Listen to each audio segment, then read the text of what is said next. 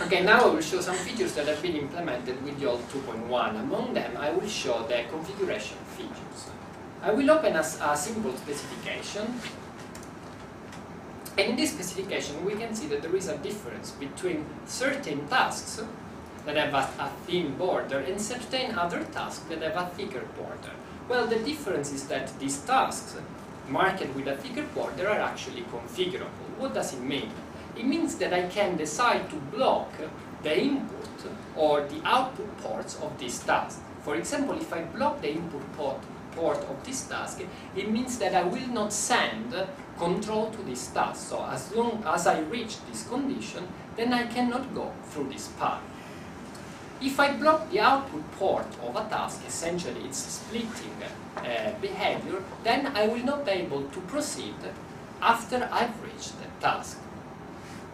So I can set the input and output port configuration of a configurable task by means of these two menus. For example, here I can see that there is an input port towards these two places, this and that place.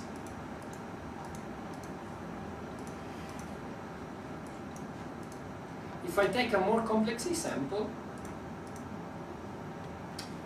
I can actually show you the differences between the various types of inputs and output ports. Let's consider this output port. That's an AND split. So whenever you have an AND split, then you consider only one output port, because essentially that's capturing the AND splitting behavior, where you send a token to all outgoing arcs of that task. So if I right click on this and I try to configure this output port, I will see that there is only one output port, which is towards two target nodes, P1, condition P1, and task arranged travel insurance. Different is the situation for an XOR split output port, for which we have actually an output port for all outgoing arcs of this XOR split. Like in this case, for task submit travel form for approval, if I go to the output port configuration, I see that I'll have three output ports, one towards task request for change, the other towards task reject travel up form, and the third towards task approve travel form act. So essentially what I can do is that I can block specific ports to deny control to the outgoing tasks that are mapped with that port.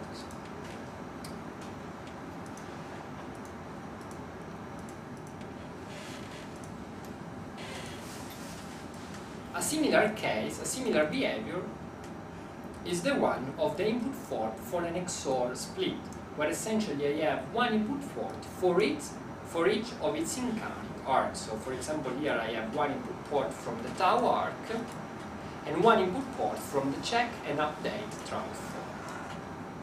Then for the OR split, I have one output port for each combination of its outgoing arcs, while the OR join is treated like an AND join. So we only have one input port for the OR join. So essentially these input and output ports allow a user to disable certain parts of a NAND, so to simplify the behavior of this process. So we can imagine a configurable process model as a reference model for a specific domain. For example, this could be seen as a reference model for travel form applications. So whenever I have to lodge a travel request application, I may have certain options that I have to decide upon. For example, whether or not I want to allow the secretary to also help me prepare this form, or if I want to arrange a travel insurance, or if I want to enable applicants to also make changes, and so on. So in this case, then I can use the reference model as a starting point, and then I can apply my configuration, check the correctness of the configuration, and if I'm happy with the result, I can commit the configuration. In fact, as I start removing branches, it is possible that the resulting model may no longer be sound, may no longer be correct, both from a syntactical point of view and a semantical point of view. From a syntactical point of view, for example, I may leave the model disconnected or with dangling arcs, while from a semantical point of view, the model may not be behaviorally correct. it may have created deadlocks or live locks, depending on which branches we remove, which fragments of the process we remove when we do configuration. So in order to prevent users from creating configurations that would not be feasible in reality because they contain errors, we have implemented these features in the editor, check configuration correctness. So the check configuration correctness features allow us to prevent users from making configuration choices that will lead to incorrect configuration. For example, if I want to configure the input port of this task request for change, and I decide to block that, then the system tells me that the output port of submit travel form for approval towards request for change has actually also been blocked in order to keep the model sound for any of its possible configurations. So if I now control check this task and check its output port, I see that one of its output port, actually the one towards task request for change, has actually been blocked. What does it mean? It means that indeed there is an hidden condition between these two tasks. So if I block the input port of request for change, then it will still be possible to send a token to this hidden condition from submit travel form for approval. And that will be a dangling condition, that is a condition that is disconnected from the rest of the model. It's no longer on a path from the start to the end condition. So in order to prevent such operations, I also need to block this port. Clearly, I can also do the reverse operation. If I activate this port, then also the input port of task request for change will be again enabled. When I configure a task, I can also preview what's going to disappear from the model before committing the configuration. For example, from arrange travel insurance, that's an XOR split, I can configure its input port by deciding that I no longer want to receive control from task prepare travel form secretary, so I block the task. Clearly now, also the input port of this task prepare travel form secretary has been blocked in order not to even send control to this task, so to avoid the problem that I mentioned before. So now I can preview the configuration and I will see that some elements have been grayed out, essentially the path going to prepare travel form for approval. So when I start, now I can only start from prepare travel form employee. This condition has remained in place because I can still send control to this condition by means of task request for change. Then I may decide that I don't want to allow users to try again to revise their application, so essentially I want to block this task. So I can go to its input port and block that. And then if I do the preview, I will see that now this whole part of the net has actually disappeared.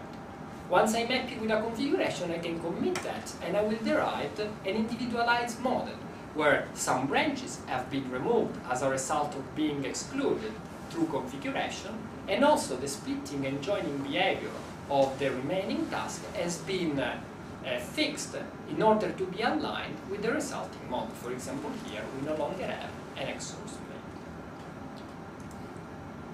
Now I will quickly show you how this, the power of this correctness checking through another simple case study. So this is a very simple net, which is indeed a particular type of net, because this is an asymmetric choice net.